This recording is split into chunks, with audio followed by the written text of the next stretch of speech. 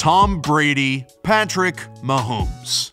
One is the NFL's greatest player of all time, and the second is game by game speeding towards dethroning the other at a pace so rapid it is simply incomprehensible.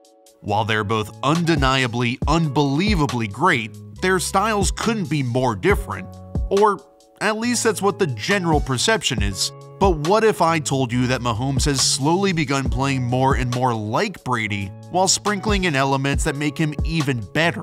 Today we'll dive into the film to analyze how he's morphed into the Kermit Tom Brady, but first let me break it down with some stats. As Mahomes' weapons have waned outside of Kelce, he is attacking quickly and underneath more than ever. His 6.7 average depth of target in the playoffs would rank 39th in the league in the regular season. Tom Brady's career ADOT was 8.6, and his just 9.1 rate of passes more than 20 yards would be 37th. While Mahomes is known for throwing deep and extending the play, 50% of his throws in the postseason have actually come out in under 2.5 seconds, which would have ranked 9th this season. He has become uber efficient by morphing his play style similar to Brady's, attacking underneath with high precision, on time to keep the chains moving. Their games in a lot of ways have become quite similar. The Chiefs aren't as explosive as in the past, and because the defense is so dominant this year, Mahomes has gone above and beyond to change his game to protect leads, take care of the football, and manage the game like Brady. And later in the episode, we'll get into why Mahomes can do all of those things, but also why he is even better. While Brady was the king of getting the ball out quickly to the right player, Mahomes has followed suit. Because the Chiefs don't have a deep threat or a receiver they can isolate outside to win, Kelce's not really that guy anymore. They've been forced to rely on scheme more than ever to maximize Kelce's abilities, because there's nobody else. They've extra leaned into their 4 strong concepts to maximize creating space underneath.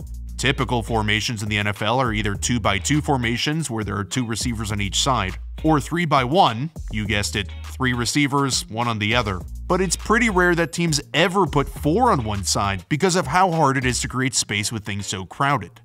You are overloading defenses to attack one side of the field, but offenses don't really lean into it because it limits the type of concepts you can run. It shrinks the amount of space you have to stretch out the defense because you're putting so many bodies over there. Well, the Chiefs run 4 strong concepts more than anybody and have really dialed them up this postseason. Here we can see what makes them so hard to defend. If a defense isn't bumping coverage over, they just don't have enough bodies. Since they're motioning Isaiah Pacheco strong to be the 4th, Roquan Smith is really put into a bind. Should he take and carry Marquez Valdes-Scantling or defend Rashee Rice underneath? So, the Chiefs pick up the 1st. Even when teams get more of a beat on defending these concepts, the synergy Mahomes and Kelce have is unstoppable, and even when there's no space, they win. The Chiefs' favorite concept out of 4 strong is sail, which is a 3-level concept. MVS runs deep to clear out the coverage, then Mahomes reads the underneath defender to determine if Kelce or Pacheco will be open. Because of the way coverages are designed, almost always there's just one defender who Mahomes reads, and based on whether he jumps Kelce or jumps Pacheco, the other guy will always be open. But watch this. With 3 deep defenders, the Bills need a 3rd underneath defender to push strong to take care of sail. So they man up the backside one-on-one, then push Taron Johnson strong so they have 3 for 3. Johnson takes Rice, linebacker AJ Klein Kelce, and their other backer Tyrell Dodson can sit underneath for Pacheco. This should be covered, but Dodson knows they love the sail route out of this formation and is sitting right in that window. So, throw to Pacheco.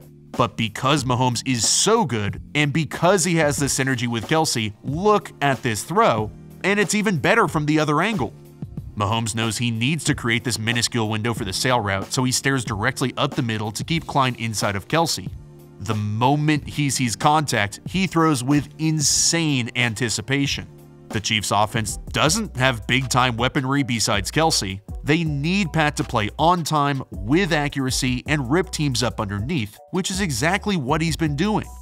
Even sometimes defenses defend these concepts correctly, but it doesn't matter. Where here the Dolphins play the same coverage as the Bills did, but instead of having Duke Riley, which is where AJ Klein was playing, positioned inside of Kelce, who was breaking out, they wisely have safety Brandon Jones drive down to take away the outbreaker. And if you didn't appreciate the anticipation on the last throw, well, check your pants now.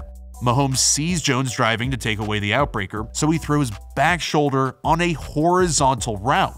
This is inhumane. You can see Kelce knows to sit down with Jones driving because he knows Mahomes isn't going to lead him into a hospital ball.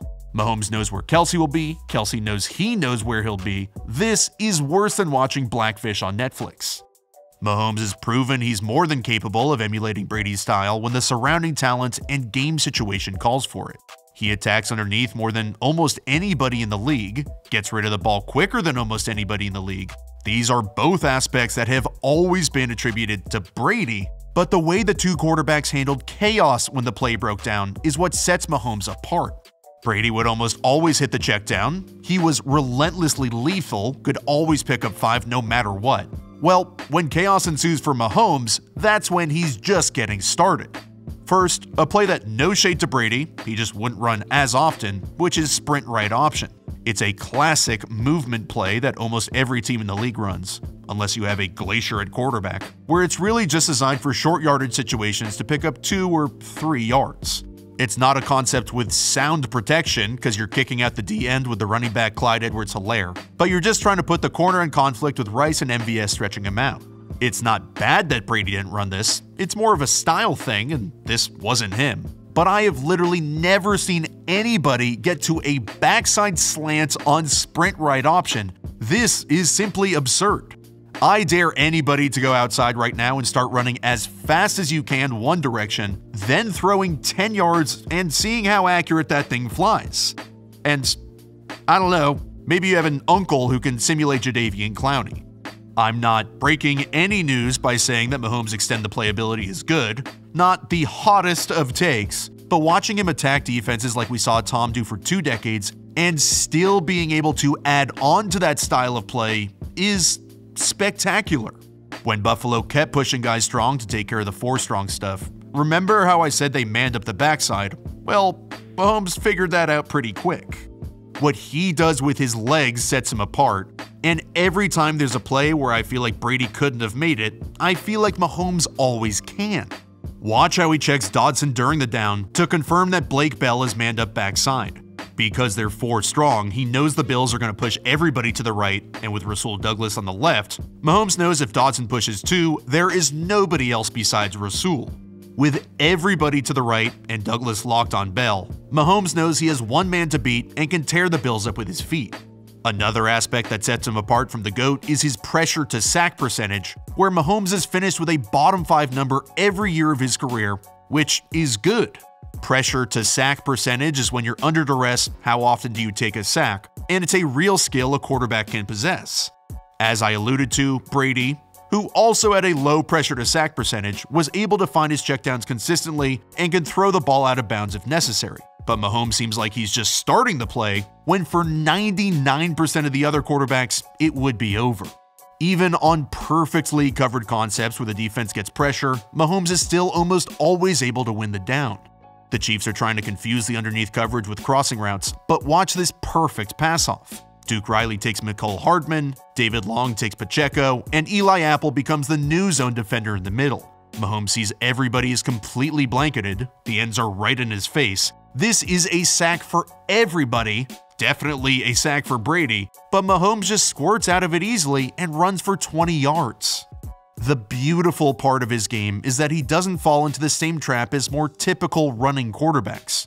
When they get spooked, since their best pitch is their escapability, they get to it too quickly, and often unnecessarily, but Mahomes uses it as a last resort always.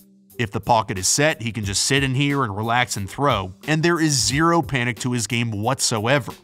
One more example of he and Kelce's just insane connection just for schnitz and gigs. This is once again their sail concept, and the Dolphins do a perfect job of covering it. This plays out as basically man, so there's really nobody to stretch out and high-low like there is in zone. But Mahomes doesn't panic at all, even though he knows this concept should be dead. He just sits there and trusts that Kelce will do what he expects. He does. And the play comes wide open, even though it shouldn't. In a year where this was not the Chiefs' season, they are simply running through the NFL.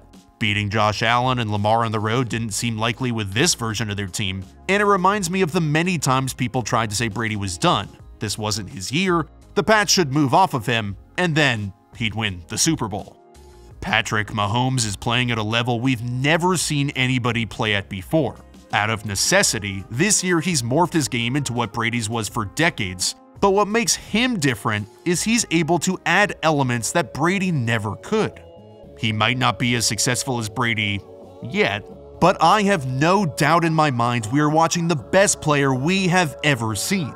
And in a year where everybody has counted them out, they are in and they'll probably win Patrick Mahomes' third Super Bowl.